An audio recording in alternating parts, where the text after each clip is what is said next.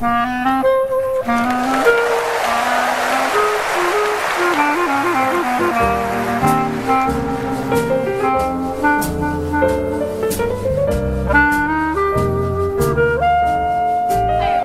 and welcome to our show today. You're in luck because today on our show we have a very special guest, Jimmy Carter. Oh, thanks, Cathy. It's great to be here, sharing my personal experience with you and your audiences. Peanuts. Sorry. So, let's get tight to it. Tell us a little about your childhood, like where you were born and when you grew up. Okay. Well, Cathy, I was born on October 1st, 1924. I have a brother and I have 2 sisters, as a matter of fact. And, yeah, so there you go. Oh, so what schools did you attend, Jimmy? Well, I attended Plains High School, and after that I went off to college. I went to several universities. I went to Georgia Southwestern College, and then I went on to Georgia Institute of Technology and to the United States Naval Academy.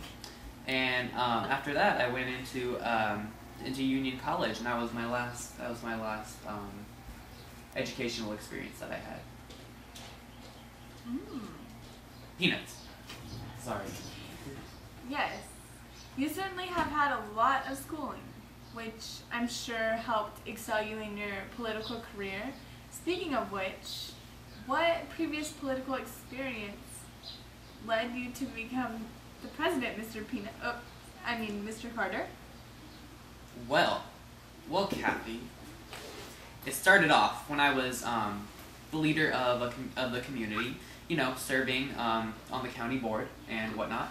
And I was serving as I was supervising the Board of Education in my community and the hospital authority, as well as at the library too, and all the good stuff pretty much. And then in January of 1971, I became Georgia's 76th governor, which was a very, very rewarding political experience, I must say. And not to brag, but in 1974, I was the Democratic National Committee Chairman, Champion, Campaign Person. For the presidential election? For the presidential election, yes. Thank you, Cathy. Commercial break. Oh, whoa, is that a paparazzi person? Hey, what are you doing here? Hey, whoa. Oh my god. Oh my goodness. Oh, paparazzi. Oh my gosh. Whoa. Oh my god. Oh my gosh.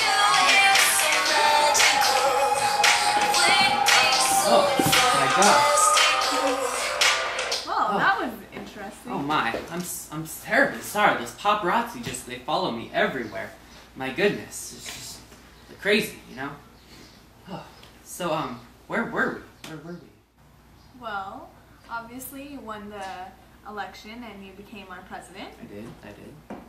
What would you say, Mr. Carter, were some of your greatest achievements?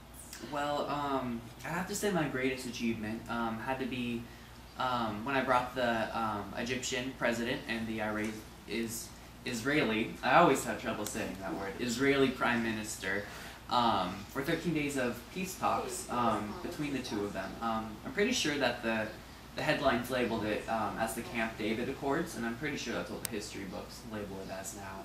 So it was very good. It really helped calm tensions in the Middle East back there. Oh. Yeah. That's amazing success on your part, Mr. Carter. And what would you say were some of your disappointments as being the president? Well, I'd have to say that and I hate to admit it, but my biggest disappointment would have to be when 60 United States citizens were kept hostage in the city of Taman, I believe that's what it's called, and we weren't able to rescue them during my presidency, and I'm afraid that has to be my biggest disappointment. Oh my, That is quite a disappointment.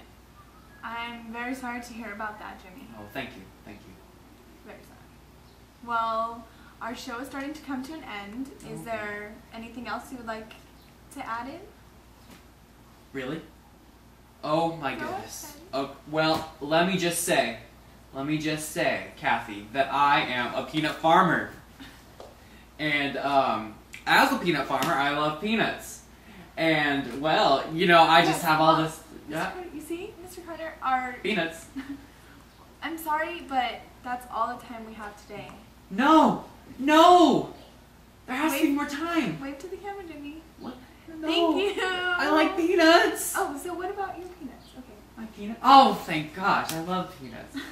You know, just, it's peanuts. over. It's, oh, yes, and peanuts, peanuts, peanuts.